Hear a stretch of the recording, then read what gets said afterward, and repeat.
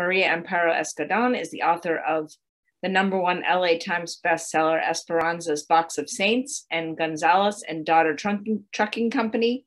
Named a writer to watch by both Newsweek and the LA Times, she was born in Mexico City and has lived in LA for nearly 4 decades. Tonight, she'll be in conversation with Jorge Ramos, who is an Emmy award-winning journalist, syndicated columnist, and the author of 10 books. And I hear even before his, maybe 11. Ramos has been the anchor man for the Noticiero Univision since 1986. He also hosts the weekly show America with Jorge Ramos. In 2017, he was awarded the Walter Cronkite Award in the US and the Gabriel Garcia Marquez Prize in Colombia for his excellence in journalism. We can't wait to hear how you two are connected and why you're in conversation tonight. Without further ado, I'm going to let you guys take it away. So enjoy the event, and we look forward to hearing from both of you. Thank you so much, Mari. Thank you. María Amparito, ¿cómo estás?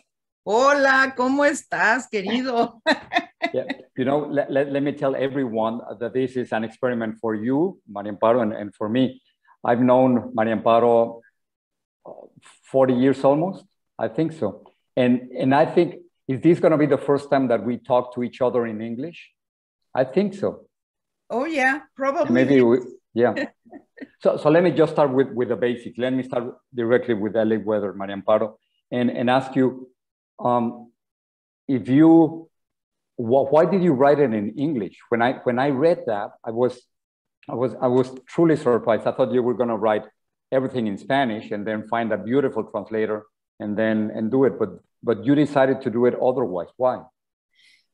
Well, I've been doing that since the beginning. When I immigrated to the US in the early 80s, I really wanted to learn English, and writing directly in English was something that I set myself out to do, to practice my English and to learn. And I have learned. With my first novel, I really struggled with, I couldn't go a page without checking the dictionary, the thesaurus. My second novel was a lot easier. And this novel, LA Weather, it was a lot more, smooth as far as, as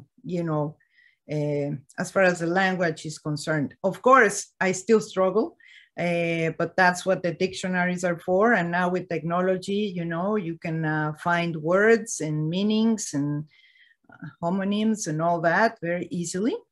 So it's been wonderful. And I have done my own translations into Spanish of all 3 books.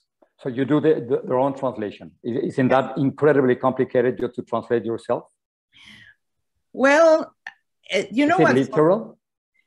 What's tricky about it is, I sometimes get carried away and I have to stop myself and say, no, wait, this is not in the English version, So I have to sort of control myself and stick to the text. But at the same time, I try not to do a literal translation.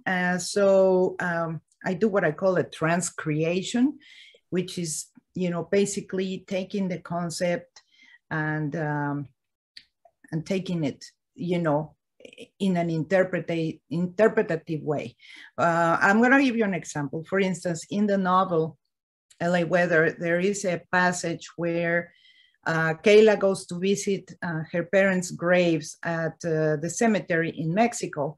And in that same cemetery, Pedro Infante is buried. And in the English version, I say Pedro Infante, the great Mexican music idol.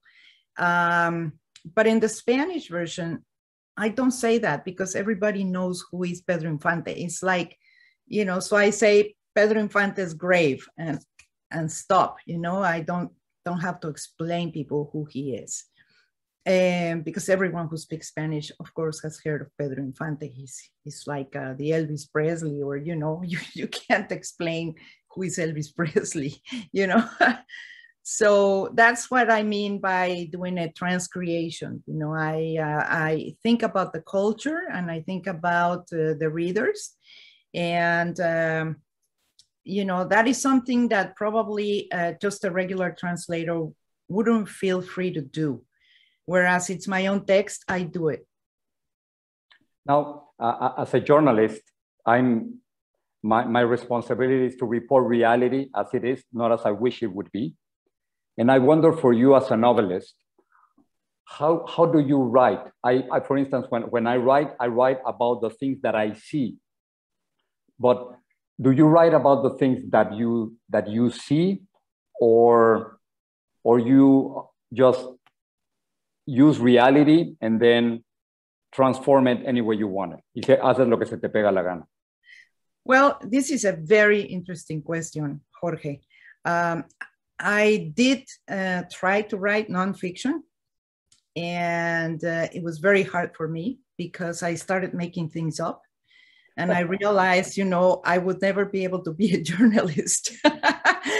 So here we are on opposite sides of, you know, of the writing business, where, you know, you write reality, what you see, and I write what's in my head and how I see the world, but seen through the prism of my own imagination. And that's what fiction is. So, you know, rather than looking through a telescope into the world, what I do is I look through a kaleidoscope. You know, it's distorted and different and colorful, and lends itself for all kinds of personal interpretations. It's very subjective. And so I think that's why I can't write nonfiction. I have a hard time. I've tried it. Okay, but what you're saying is interesting. I do understand when you are creating fiction, but for instance, a constant in the reviews, and they have been fantastic for the book, for LA Weather, almost everyone mentions the fact that you are a pretty sophisticated observant of reality, and that the Latino community that you are presenting in your books, and especially this one, LA Weather, it is not stereotypical. It is not Mexicans in LA, Puerto Ricans in New York, and Cubans in Miami. They are incredibly sophisticated and in the way you present it. So how much are you the journalist and how much are you the novelist creating fiction? Well, okay, man, you're really throwing these really interesting questions. Okay, so I do this for a living. Yeah, that's right. I remember now. Well, the thing is, as a writer, I only have two sources of information. I have experience and I have reference. Those are my two sources of information. Experience is what I live, what I experience in my own life, what I see personally, what I smell, what I touch, what I, you know, talk to people, myself. And then reference is what happens to other people, whether, you know, it's the weather, it's a news article, a gossip I heard, something that happened to my cousin, something that is, you know, something that somebody tells me. And so that's the reference. But I am, and you're right, I am a student of the culture around me, a constant and perpetual student. I love to observe people, you know, eavesdrop in restaurants, see what the people in the next table are talking about, you know. I always listen very much, and I observe and I use my senses because that's what I have, my windows. You know, I see things, I always describe colors. I promise myself never in a book say a tree, you know. What is it? A sycamore, a palm tree, you know, they have names, they are different. So there's hundreds of names for trees. So I am very specific about what I observe. I'm very specific about smells and and textures. So I'm very sensorial. So that really helps me when I describe. And the same thing goes for people. You know, I really study people and pass them through the sieve of my imagination and create characters. The characters are not based on a specific person. They're usually composites of people that I encounter in my life, whether they're, you know, close relatives or people passing on the street, but they're composites of these people, and even a little bit of me in every character. I'm happy to hear that I'm not the only one who listens to somebody else on another on another table in a restaurant. You know what happens I've been doing a newscast for so long that I'm so used to using the IFB, and therefore I have the ability to listen to two conversations and actually follow two conversations at the same time. The one I'm having with you, and then sometimes probably the producer is just talking to me in my ear to tell me what to do and what's next. But so I'm glad that you do that too, and I'm not el raro doing that. Yeah, no, we're both raros. los dos raritos. There you go. Okay, so let me get directly into the book. You could have thought of many different subjects, but to talk about the LA weather, when I think of the LA weather, again, it's just the most basic idea, but it's always sunny, it's always 70 something, nothing happens. And then you decided to create a novel precisely on that, on that false statement, right? Yes, and it is a false statement. And I realized this because when I was living in LA, I wasn't paying much attention to the weather. It was always, yeah, you know, but I did live in New York for 4 years.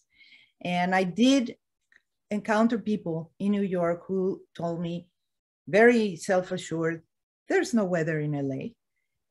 And I said, what are you talking about? What about the fires, the Santana winds, you know, there's all kinds, there's 5 seasons, the Jacaranda season, there's the drought, the floods, El Niño, La Niña, La Nada, you know, you go on and on and on. I mean, and sure, there are seasons. And I'm not talking about award season, which we have.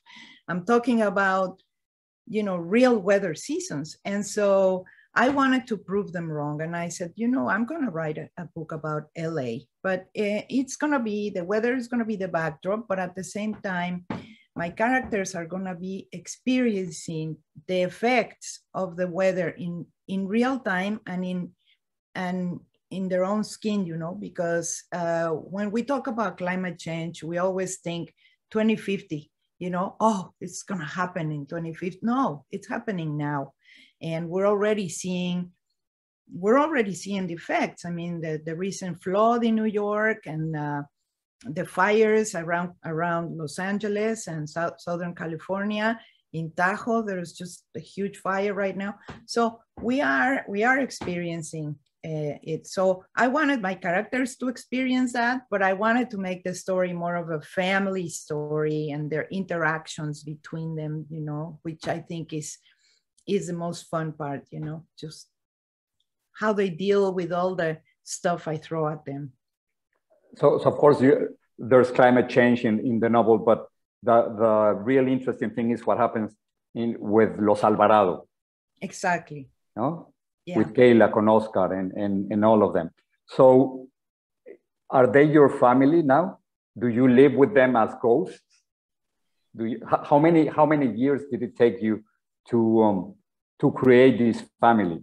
And I wonder if you can let them go now. Well, I started writing it in 2016. The novel takes place in 2016. It's actually a year in the life, starting in January, ending in December. And I actually, all the weather events in the book are real. So, except for one. Just one. The last one, there's a rain that really didn't happen, but I wanted it to rain in Christmas. It never rains in California. Yeah. So, but the characters, I find are like your children. You know, you can never say goodbye to them. You know, they keep popping up. You know, and following you around, and you think about them in different ways. I think I've just been accumulating characters, but it's hard to let them go. Of course, now that they're in a book, there's no change. They're done. But in that capacity, they remain very present in my life. So what was the idea with Los Alvarado? What did you want to show? What was the intention? Well, I wanted to create a Latino family that is closer to my family. You know, my spouse's family is Jewish, but they're Mexican. You know, so it's very rare to find a novel where you encounter a Jewish Mexican living in the US. And I think that that's a very interesting diaspora of the diaspora of the diaspora. So I really wanted to include a Jewish character, which is Kayla, but they are a mixed marriage because Oscar is Catholic. And so, but he's not an immigrant. He didn't cross the border crossed him. The family Alvarado, they had been in California since before California was part of the US, since it was part of Mexico. And I did want to have a family like that in the book. And so by putting together these two people, you know, I created somewhat a unique family, but we're not unique in many ways. You know, we're Latinos, we speak Spanish, we listen to Juan Gabriel. I mean, you know, we eat chilaquiles, kosher chilaquiles, of course. But you see, so I really wanted to describe a family that I haven't seen in novels before. So let me make a pause and ask you about the Latino community right now, and how do you see it? When you and I arrived in Los Angeles, I arrived in 1983. How about you? The same year. Okay, it was 1983, and if we have time and courage, we'll tell them how we met and what happened those years in El Teatro Fiesta in yes. Downtown Los Angeles. But when we arrived, María Amparo, there were only 15 million Latinos in the United States, 15. And we just saw the latest numbers from the Census Bureau, and we are 62, and I'm guessing it's more like 65 or close to 70. My gosh. Tell me, have you seen this Hola Latina?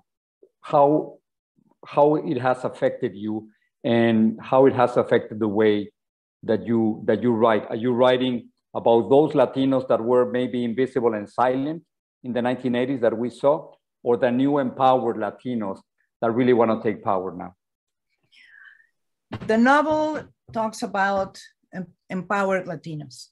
These are professionals. The three sisters, you know, one is a famous chef, the other one is an architect.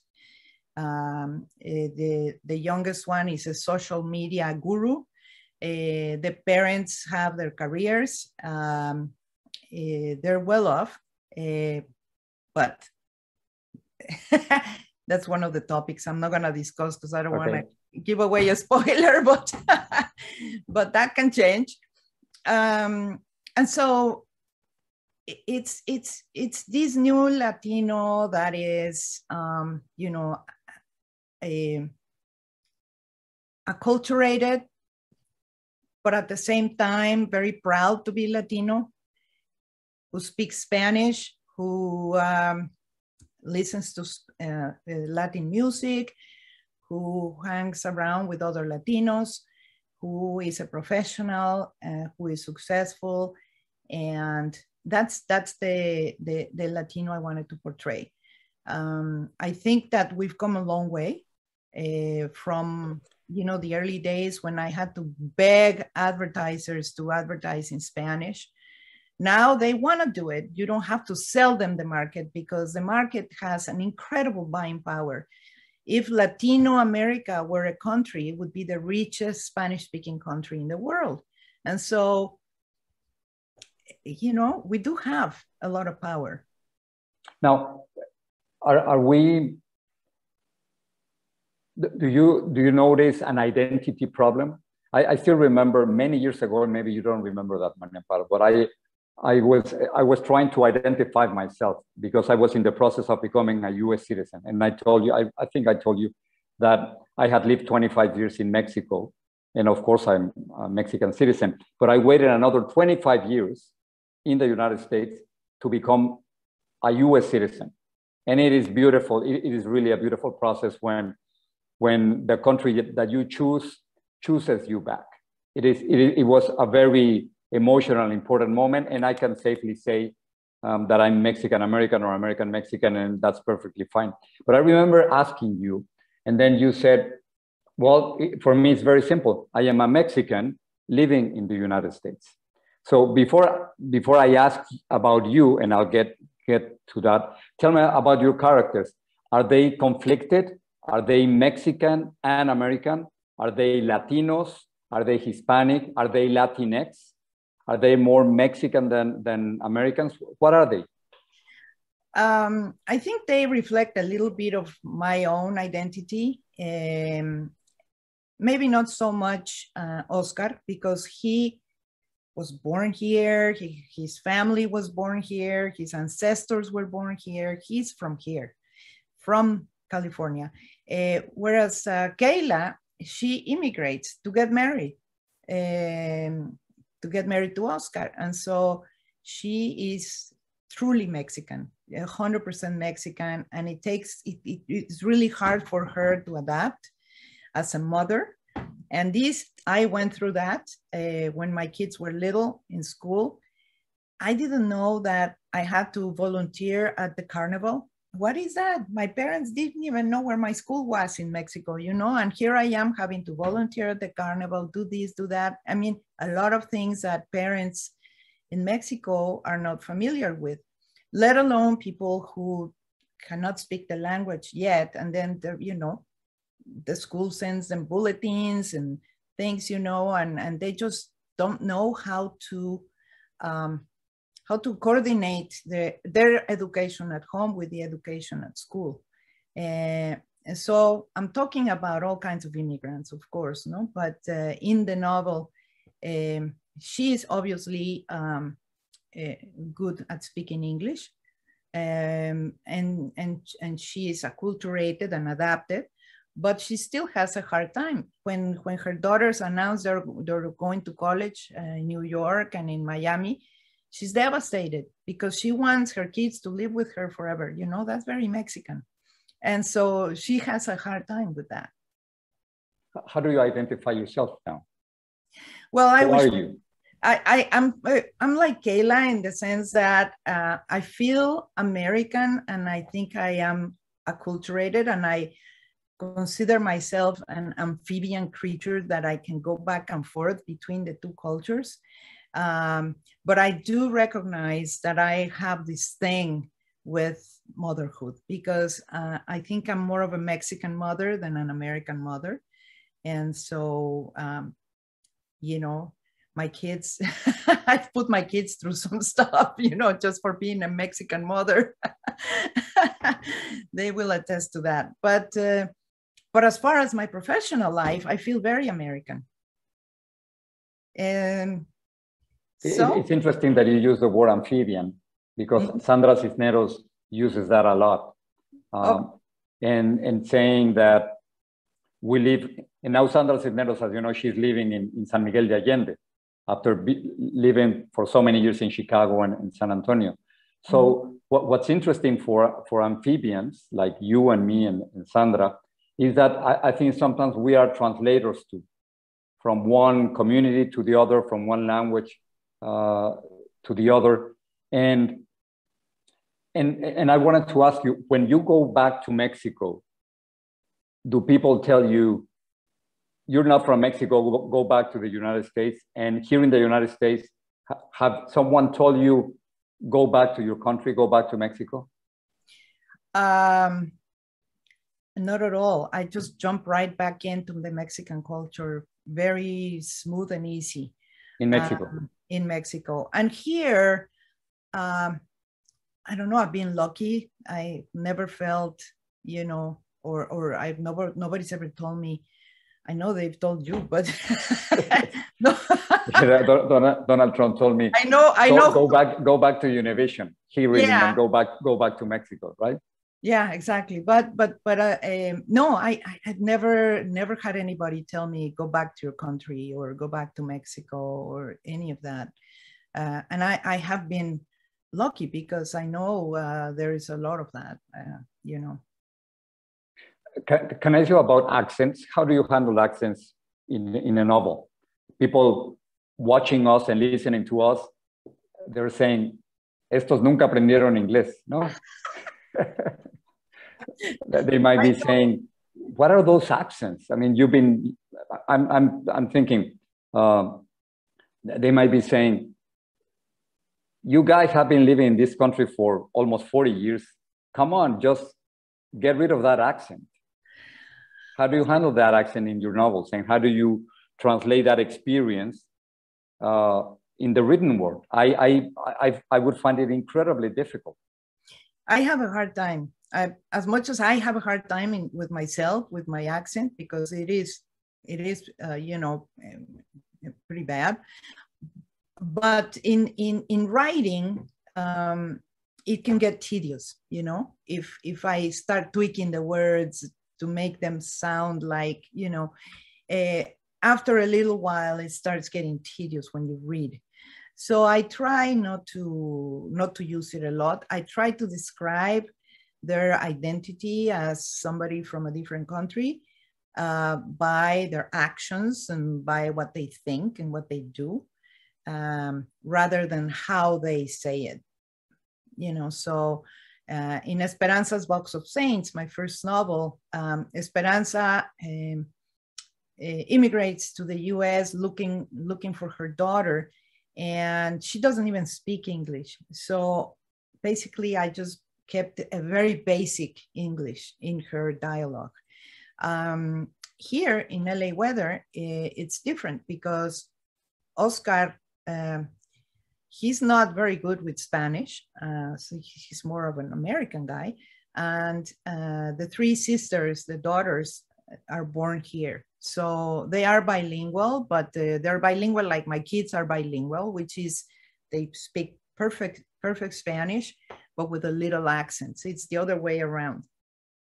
So it's very interesting how you ask the question. Yes, to handle accents in the written form is very difficult. So just for the people who are listening, at the end of the conversation, and we're going to be talking for another 20 minutes, half an hour, at the end of the conversations, if you have questions, send them to us, and then I'll ask them to María Amparo. I want to do a transition so I can ask you about your LA experience. But before that, would you mind, I know it's never done at this moment, but do you mind reading something from your book? Do you have it, by the way, with you? Yes. I do. I have is there a page or a, we hadn't planned this, so I can give you a few seconds just to look out for something, but something that you would want us to read or listen to. Yes, I am going to show you. Okay. Oh, okay. So this is a Patricia passage. Patricia is the youngest of the sisters. She's 28 and she has a teenage son from a rape. And she lives with her parents. and she's married to a French guy, Eric, who lives in San Francisco, and they meet up every weekend. And so this is her. Patricia. Patricia. So after she dropped off her sisters and called her office to request a flex day of work, Patricia drove to Eagle Rock in Topanga. She'd hiked the Mush Trail many times before and knew she'd have a decent phone signal in case Oscar tried to reach her.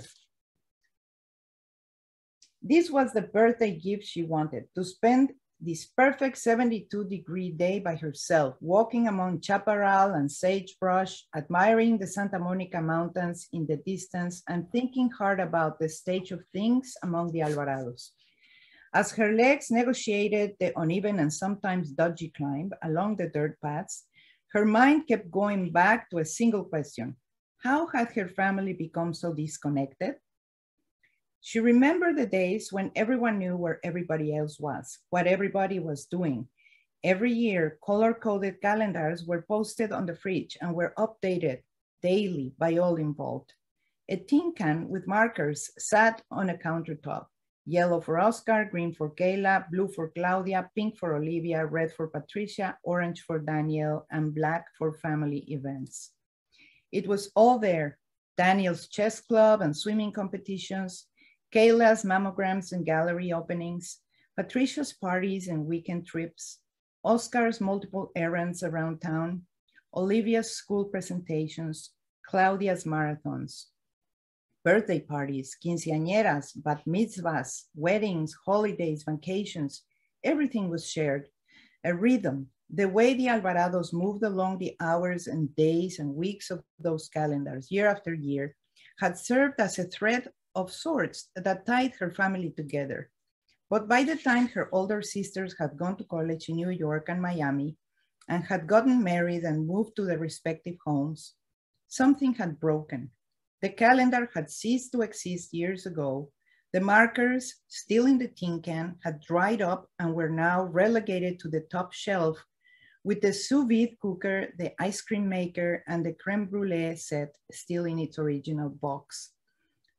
Aging undisturbed, it seemed to her that each member of her family was a top spinning on a surface by itself, unencumbered by what the other tops were doing or where they were going. What surprised her the most was the fact that they still met for Sunday family dinners, rain or shine, with or without husbands, with or without the twins. But people sitting at a table don't make a family. Monologues don't make a conversation. Even the most delicious meal meticulously prepared by Kayla didn't inspire anymore. And in the past year, she'd watched her father descend into apathy. She didn't rule out depression, but she was more inclined to believe something was bothering him. Had she done enough to figure out what it was? She thought not, and this upset her. She wished she could pry open his mind and extract his pain, his worry. Or was this deterioration part of the process of aging? She wondered if all families went through this emotional separation as the children grew up and the parents got older. Perhaps she had a heightened sensitivity to what was going on because she lived with Oscar and Kayla and could see the day-to-day decline in their care and affection for each other. Why did she live at home anyway? Was she hoping to hang on to the thread of days and weeks that connected her and her parents and sisters in the family calendar? She decided to ask her loyal Twitter tribe, am I suffering a bad case of millennialism? Or am I justified to be comfortably living at my parents' house at 28? Share your thoughts. She posted her tweet, but deleted it almost immediately, suddenly feeling ashamed of herself at the thought that she might be closer to people she'd never met than to her own blood. Patricia, muchas gracias, María Amparo. That's beautiful. Nada, thank you. All right, so I was going to leave the questions at the end, but there are so many questions, María Amparo, that you're going to have to help me. Short answers, that way we can go through the 11 questions that we have or more. Is that okay? That's perfect. All right. Let's suppose that we have commercial breaks. So okay. Okay, so the first one is Maite Prida, who's congratulating you. And okay, Next question, Federico, do you write the movie scripts of your novels as well? Yes, I do. Actually, to write a screenplay based on the novel is very helpful because it's like a dialogue exercise, and I use a lot of the dialogue that I write in the screenplay, I put it into the novel. And it's sort of, writing a screenplay it sort of gives me permission to write dialogue in a more colloquial way. And so the dialogue in the novel ends up feeling more natural. Okay, Jose Stepensky, your two first novels were Realismo Mágico. Is this one considered creative writing? Well, this one is not Realismo Mágico. The first novel was more of a little bit of Realismo Mágico. Then I started to sort of drift away from Realismo Mágico with González and Daughter Trucking Company. And now LA Weather is more realistic, more contemporary. Federico Traeger, how often do you write? Whoa, whenever I can, but I don't really have a schedule. I, could be preferably in the morning, but if there's a morning that I, just don't feel like it, I don't write. With LA, another question, with LA Weather, did you go Gonzo style writing? Like when you went with trucking with González and Daughter? Oh, yes. Well, with González and Daughter, trucking company, I did travel around with truck drivers for a year, on and off.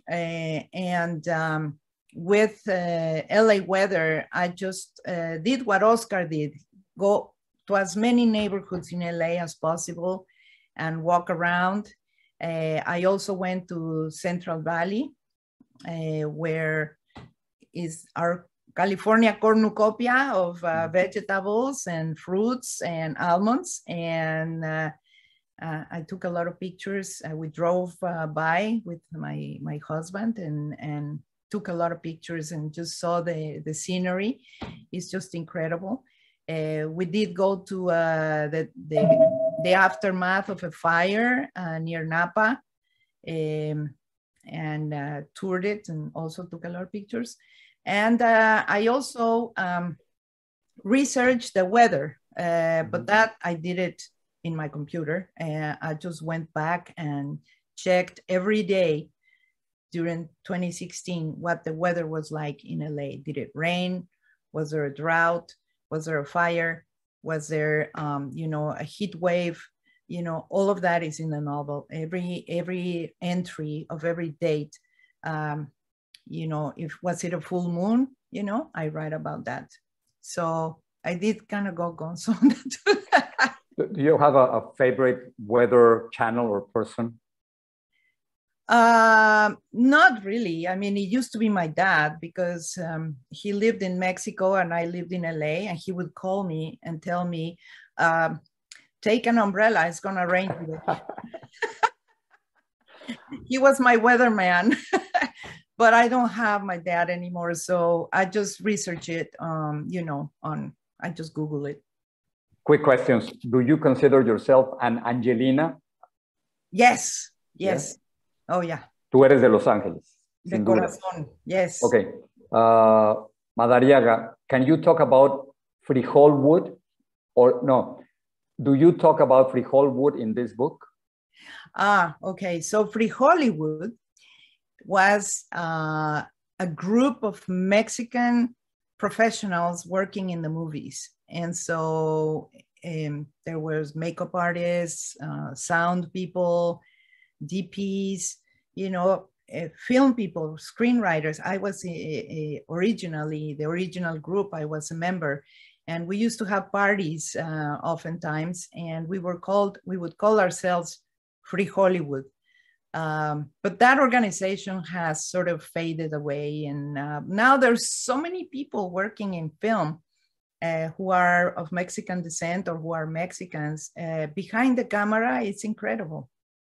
Yeah. There's an interesting question from Julio Herrera. This is going to take you a little longer. How is the Mexican concept of love different from developed countries or Anglo-Saxon love? Julio. Oh my goodness, that's a good one. Yeah. Well, I mean, we are known, you know, Mexican people, we are known to be very passionate. And so for us, the concept of love involves possession and involves jealousy and involves, you know, all kinds of feelings, you know. Whereas in other parts of the world, you know, it may be a little more phlegmatic, more, you know, cerebral, I would say. But I think it really depends on the person. You know, Pedro, my husband, has been reading about poets, Russian poets in the 20th century, and how they, you know, worked around the regime, and they were very passionate as well. So, you know, some countries, you know, we tend to be more passionate, or at least show our feelings more. Sergio Arau dice, gracias por pintarnos como seres inteligentes y creativos. Leticia te pregunta, ¿cuál es el autor que más te ha influido en la forma de escribir? Which author has influenced your way of writing the most? Well, I'm a huge fan of Gabriel Garcia Marquez, but I know I could never write like him. So it's just something I dream, but I think he has inspired me very much ever since I was a teenager, when I was reading his books, and I kept saying, you know, I want to do this. I want to tell stories. And I think he never knew this, of course, but I think he was a huge influence in me. Have you read, by the way, I just finished reading Rodrigo Garcia's book on his parents, La Despedida, Gabo y Mercedes. It's a beautiful book, beautiful, but so strong. So it's a combination. It's an incredible book. Very powerful, very you know, written with the heart in his hands. You know, I think that Rodrigo did an amazing job. I read it also, and I had to text him and say, Rodrigo, I'm crying. Yeah. I talked to him a few weeks ago, and I was also very moved. Rápido, Maru Pinto, felicidades. ¿Ya estás haciendo un script para la película? Are you writing already the script for the movie? Well, I'm thinking about it. I think I would like to do a TV series. That would be fantastic. And I think it does lend itself for a TV series. And but I haven't started. Okay, you're gonna like this one. Mari Navarro, ¿te acuerdas de ella? Dice, congratulations, Maria. I knew you when you were 12 and you spoke very little English back in the 7th grade in Minnesota. What were you doing in Minnesota? Anyway, I'm so proud of you, writes Maria, and your accomplishments. Congratulations to my dearest lifelong friend. Well, Mary taught me a lot of English because when I moved, I went as an exchange student to Minnesota when I was 12. And I learned English there. And then when I came home, I thought I had mastered the English language because I had spent a whole year with my friend Mary and my other friends from Minnesota. And it wasn't until I came back to the States, to Los Angeles, when I was 24, that I realized that, yeah, I mastered English, but as a 13-year-old, I knew all the words: cool, neat, weird, gross. But of course, my vocabulary was very, very, very scarce, and I had to learn a lot. And I'm still learning. I'm still learning, but I am very grateful to Mary and to all my friends in middle school. Or is that high school? No, it must be middle school, 7th grade, right? Yeah. Juan Pablo, felicidades, María Amparo. Interesting question. Do you find it easier to write from the perspective of your female characters than from that of males, given your own experience? Is your writing, in that sense, somewhat autobiographical? Juan Pablo, good question. at first, when I started to write as a teenager in Mexico, I was fascinated by all the Latin American writers, Gabriel Garcia Marquez, Juan Rulfo, Octavio Paz, Carlos Fuentes, Mario Benedetti, Julio Cortázar. You get the idea? All men, all men. So I thought, you know, to be a writer, you had to write like a man. So all my early work, I wrote, and I go back and read my short stories from when I was a teenager, and they all from the point of view of a man. The characters are men, you know, fascinating. And then when I got here and I started walking around the huge bookstores here in the US and going to public libraries, which is something we don't have in Mexico City as much, I realized that there were a lot of women writers, you know, and so Maya Angelou, and I mean, just way too many. And I said, oh, so I can write from the female perspective. This is cool. And it just opened up the gates for me. I discovered that I could, you know, write as a woman.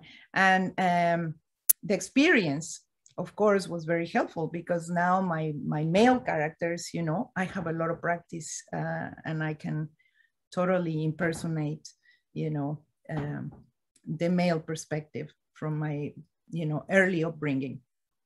There are a few more questions, but I want to end the conversation asking you a little more personal questions. I just finished reading the book by Sandra Cisneros, Martita, Te Recuerdo, Martita, I Remember You. Mm-hmm. And right at the beginning of the book, María Amparo, she writes, Sandra Cisneros vive de su pluma.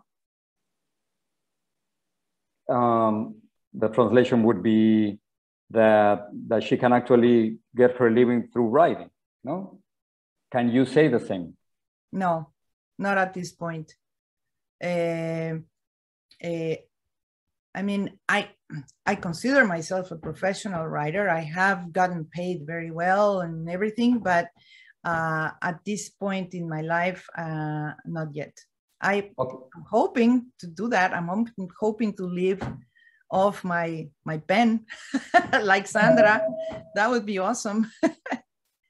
So let me finish with the last few minutes of the conversation, asking you about your LA experience. Can you tell people who don't know you how you got to LA and where did you live in the first few months? And you know what I'm gonna say. Okay, so I arrived in 1983 with my boyfriend, who I married the next year and had my kids with him. We came to start an advertising agency. We thought that, you know, why not? You know, we didn't have any money. We didn't have any credit. We had no clients. We had no, you know, experience. But why not, right? And so 1983 in Los Angeles. 1983. So when you're young and a little bit of arrogance, a little bit of ignorance, and you think you can do it all, nobody's told you cannot do it. And so you do it, right? So we did it. So we arrived and we had no money. So a friend of my boyfriend who had gone to college with him, his father owned a porn theater in downtown LA in the Pico Union district. And he was very kind. He said, you know, you can live there, you know, for now until, you know, you start making some money and you can rent an apartment, but you can stay there upstairs. There's a little room in the projector room and, you know, and so we went there, and manning the ticket office was my dear friend, Jorge Ramos. So we go back. I also needed a job. I needed to get some money. Well, you were a student. Eras estudiambre. Exactly. So we always hung out there, and it was actually a wonderful time where we learned a lot. We had nothing, but we created something out of nothing, all of us. And that was an amazing experience. obviously, with time, the agency grew. At first, it was all commercials in Spanish, but we had to convince the brand to advertise in Spanish because we were invisible. But later, as we fought, and fought for presence, they started to notice and they started to look at the numbers and they realized, what a powerful demographics we were. And so that was my early days at the Teatro Fiesta. Did you plan of going back to Mexico? Because as an immigrant, I'm still looking for home. I'm still looking for something that I can call home. And I created a home for my kids, for Paola and Nicolas. But sometimes I find myself that I'm not neither from here or from Mexico. Are you still looking for home? Are you still trying to create that home? No, I think I'm home. I think I'm home. I mean, Los Angeles has been very generous with me, and somebody said the other day that LA is my adopted city, and I cringed. I said, no, it's my city. I'm not adopted, but I do love Mexico, and I do feel Mexican, and rather than not feeling from here or there, I feel that I'm from both sides. So I can say confidently that my home is where I am, either LA or Mexico. And this book, no question about it. It's, in a way, it's a love letter to Los Angeles. No? It is a thank you for embracing me. No, thank you for giving me my place. Indeed, it is. And Amparo, it's been a pleasure. I haven't seen you in I don't know how many years, but I always remember those years in Los Angeles, and they were amazing. And I'm so proud of you for this novel. It's going to do great. You must come and visit. I will. But not for work, because you're usually following disasters. I know. Come for vacation. Te mando un abrazo. I want to thank you both so much. Please, the link is still up. Please purchase your copy of LA Weather. It's terrific. I actually read it yesterday in one sitting because I have the ARC here. So it just captures you. And what a delightful conversation. Thank you so much. Lots of luck to both of you. And thank you for joining RJ Julia's tonight. Good luck. Thank you, Patty. And thank you so much, Jorge. Thank you so much. Thank you. Jorge, you were terrific. Thanks so much. All right. Bye. Thank you. Bye-bye.